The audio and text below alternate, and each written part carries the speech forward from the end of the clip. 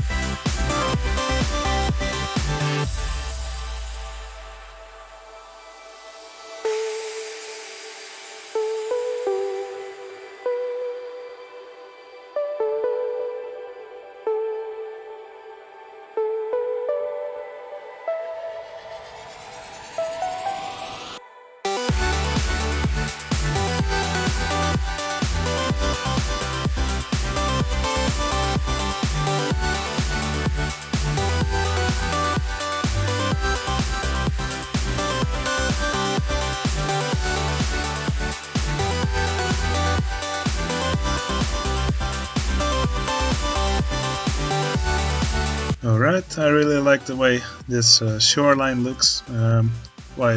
Making this takes a lot of time. In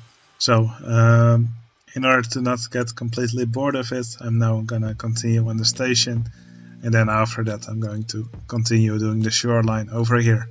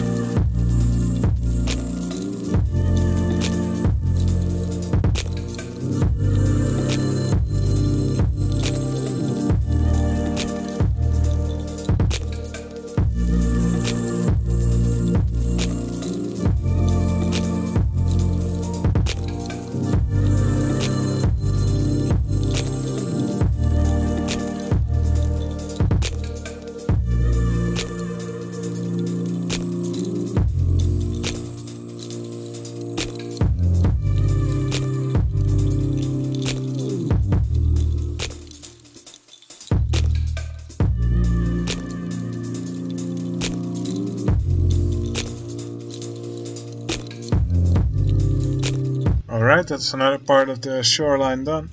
Now for this episode I will just finish this shoreline over here. Just add a lot of trees and plants to it.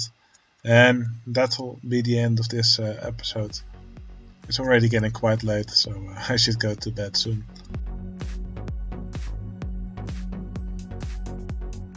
Now at this part I won't add too many trees. I won't make the plants too high, because I want the guests to have a view of the corkscrews here. The guests are actually watching the speedboat ride sometimes over here.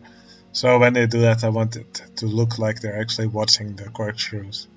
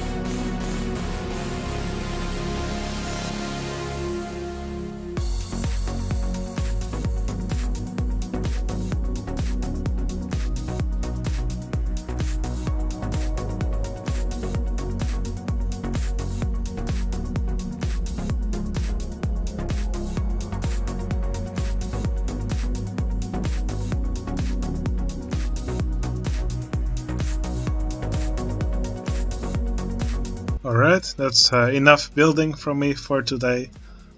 So yeah, today's extension was not too big, but at least we finished up some previously unfinished areas. So yeah, I made this area here with the station for the speedboat ride. And of course I made the speedboat ride which travels all throughout the swamp here.